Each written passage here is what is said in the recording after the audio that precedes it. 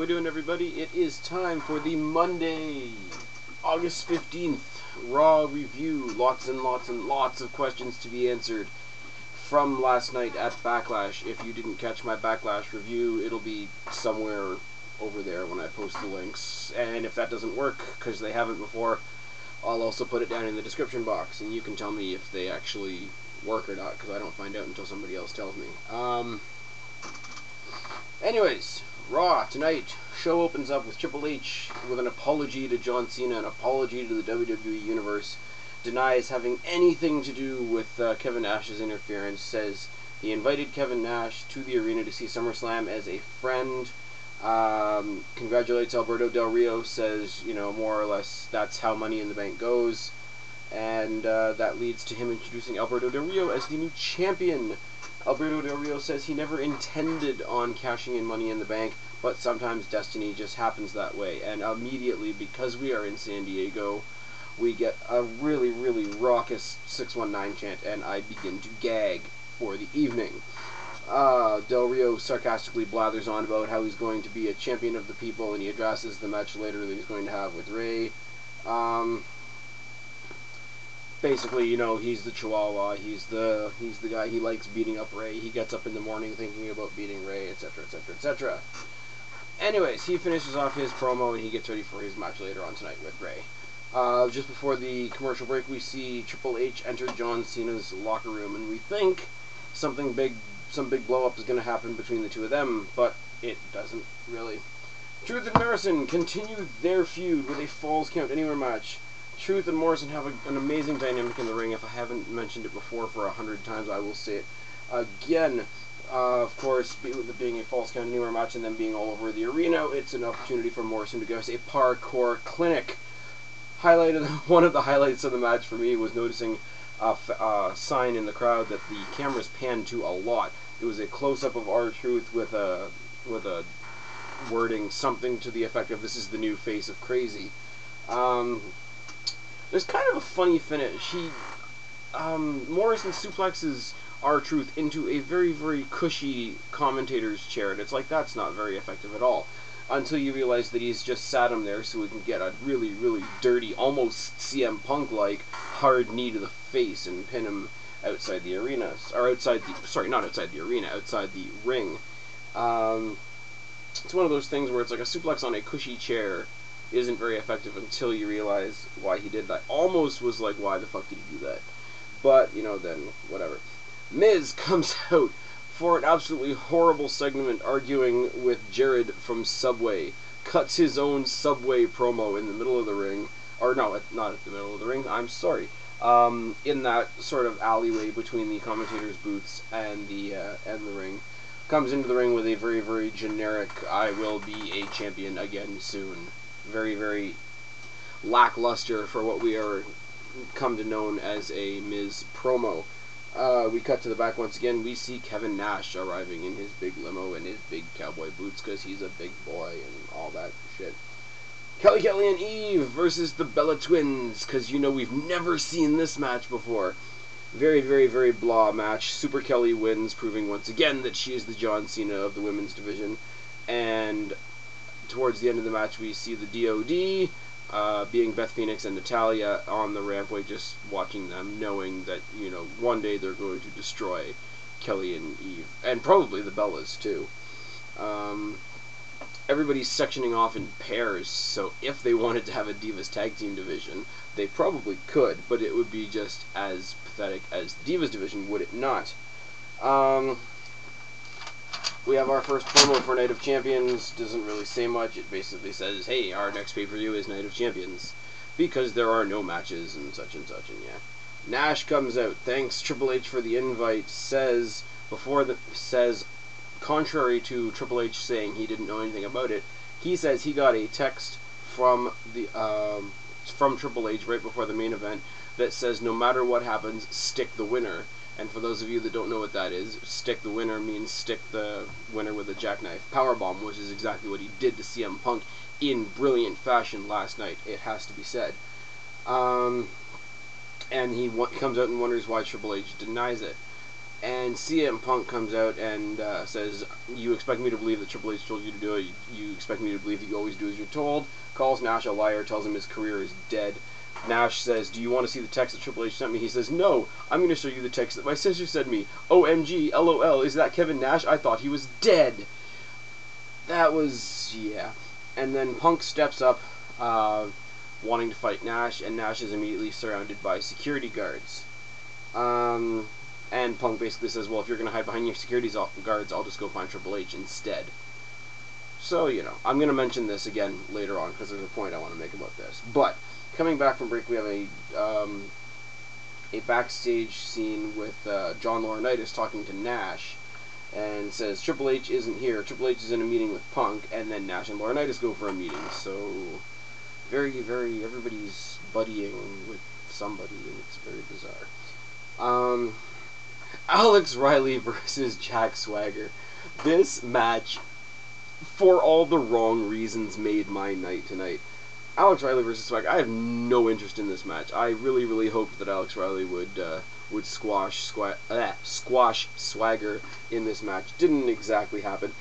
The pure comedy of this was amazing, because you had Dolph Ziggler and Vicky Guerrero, who are a bickering couple at ringside, along with Michael Cole, JR, and the King. Alex Riley's making fun of Vicky Guerrero's making fun of... no, sorry. I'm going to start that one again. Dolph Ziggler's making fun of Vicky Guerrero's making fun of Dolph Ziggler.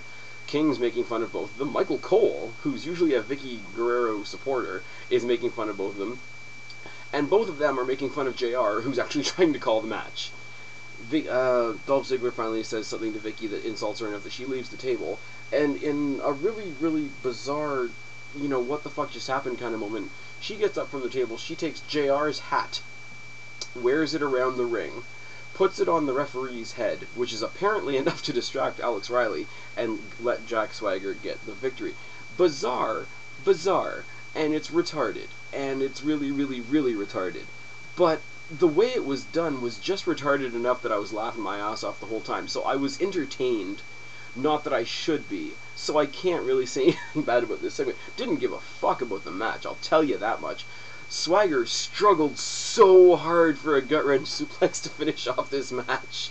It made me laugh, and he needs to leave. He should have been cut, along with some of the other people that weren't cut when, you know, Masters and Kozlov and all them were cut, and we lost Melina, but kept Kelly, and not going to get started on that. But Swagger was one of the ones that should be cut. Not that he doesn't have the talent. He's not being used. Swagger is actually one of the ones that I would love to see go to TNA, because there's a big part of me that would love to see Swagger versus Kurt Angle. But Swagger's not going to be used, and he's never going to be used in WWE. Like, he's never going to be used in such a way that accentuates what he can do in the ring. I'll say that, even though I don't like him. After the break, we have Swagger and Vicky talking backstage, and Swagger compliments Vicky, says she's a great manager, she's managed champions before, she's great looking, apparently. Swallow the bile on that one. But starts making reference to the great managers of the past, Bobby Heenan, Jimmy Hart, other ones along those lines. I can't pull names off the top of my head right now because it's 12:30 and I'm really not going to. Says, Vicky, it's time for you to expand the roster of talent that you manage.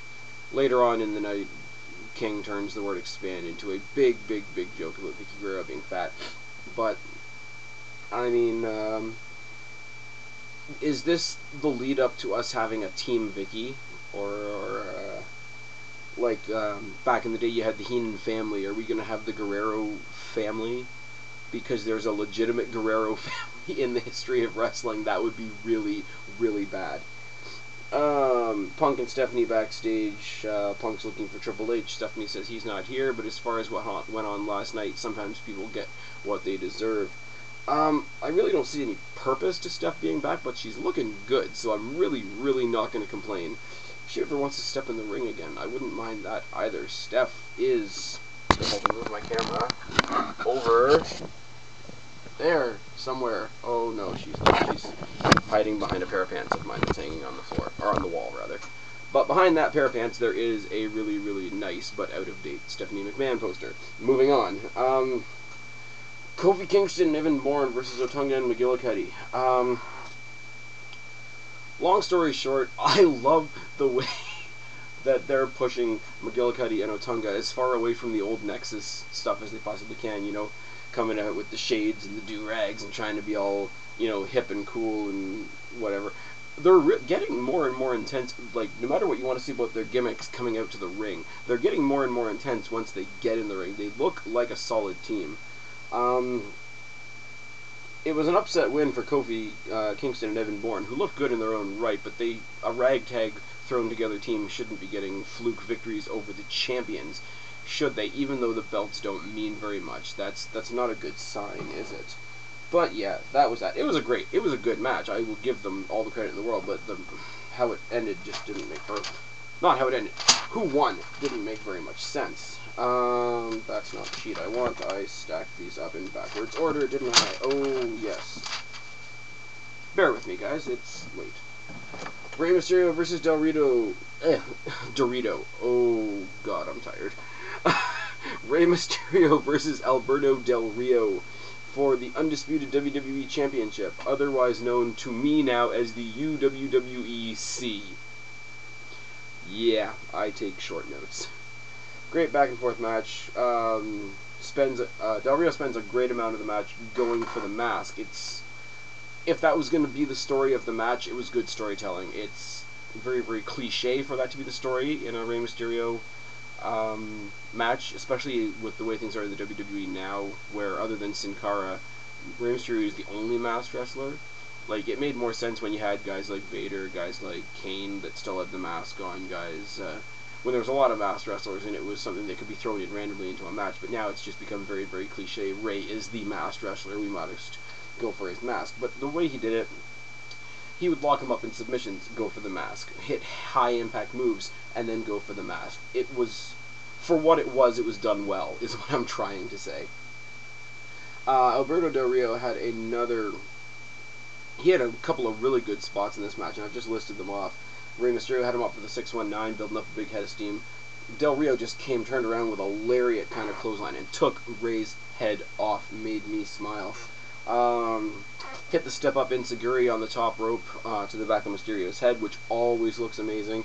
And just when we thought Rey Mysterio was going to super Rey to victory with his funky little splash thing that he does, not only does he counter with the knees up, but he counters with the knees up and immediately turns it into a roll up and gets the win. Now Alberto Del Rio tries to wrench the fuck out of Rey Mysterio's arm after the match again. So the only logical thing for happen is for Super Rey to be saved by Super Cena. Isn't that cute? We're going to get Kelly in there, and they're going to be the whole Super family. Oh yes. No. But Cena, to his credit, did try to actually grow a set of balls at the end of this match. Cut a decent 1 or 2 minute promo on Alberto Del Rio, trying to show some intensity, and he actually said ass. Oh my God. Cena, oh, he's going to get in trouble now. He's supposed to be the good boy. He's not supposed to be using language like that. For Cena to try and be badass now just makes me laugh, because he's been such a neutered little bitch for so long now. It makes me laugh. Scores, fails, and MVPs. Oh, yes.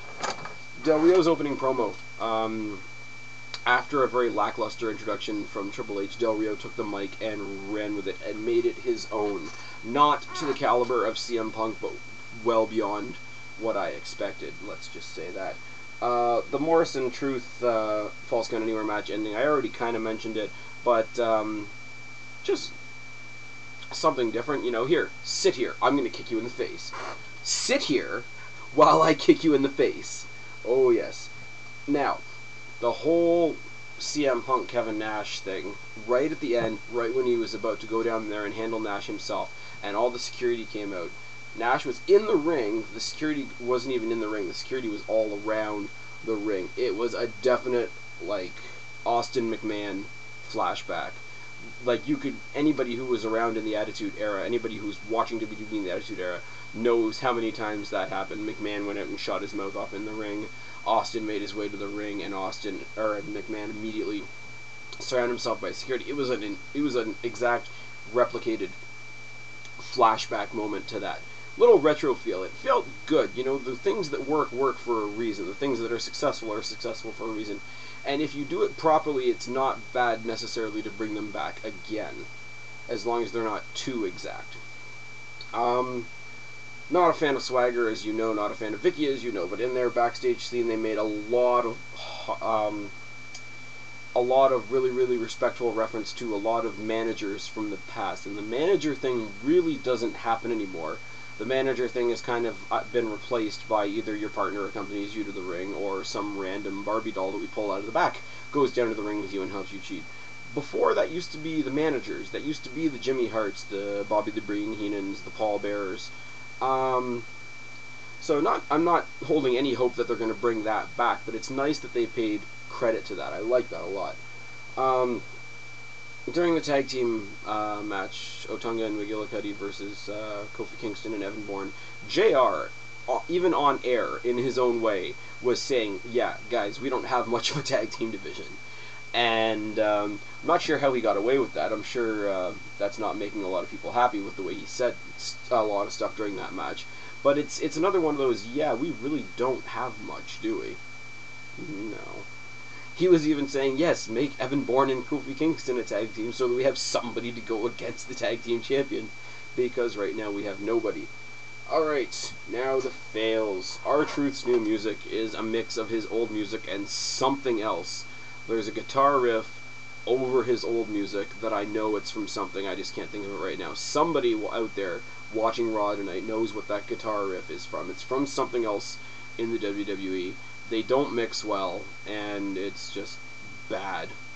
Like I say, even Kelly versus the Bellas, we've seen it. It's been done to death. There's nothing else for the Divas to do until they put some steam behind this Divas of Doom thing that they're doing with Beth and Natalya.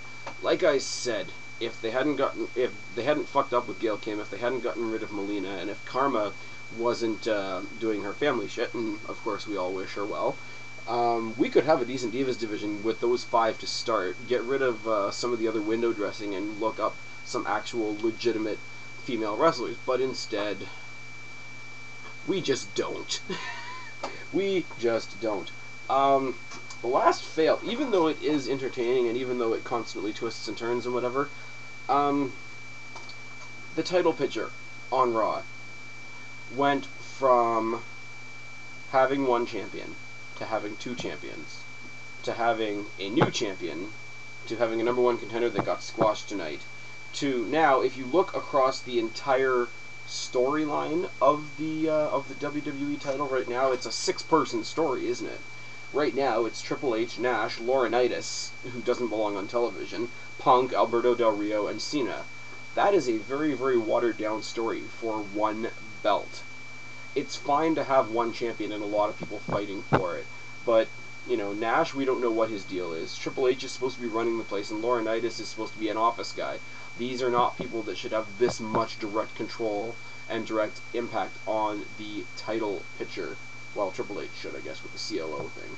But Laurinaitis should never have become a character. I don't know what Nash's deal is just yet, but there's way too much watering down the WWE story. Even though I'm intrigued by it, even though I definitely want to know what happens next week, it's very mucky at this point, and that's a really lame way to describe it, but that's gonna have to do for tonight, because it's all I've got. MVP of the night, not only for his match against Rey Mysterio, not only for his promo at the beginning of the night, but for all the other little things he's been doing since, I'd say, last Monday.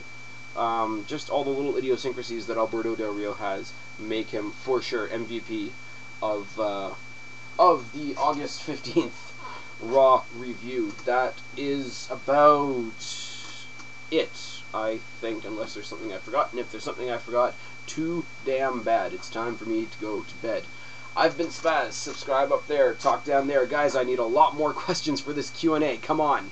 I know you guys have got something. Don't be a stranger. I will talk to you guys all later. Take it easy.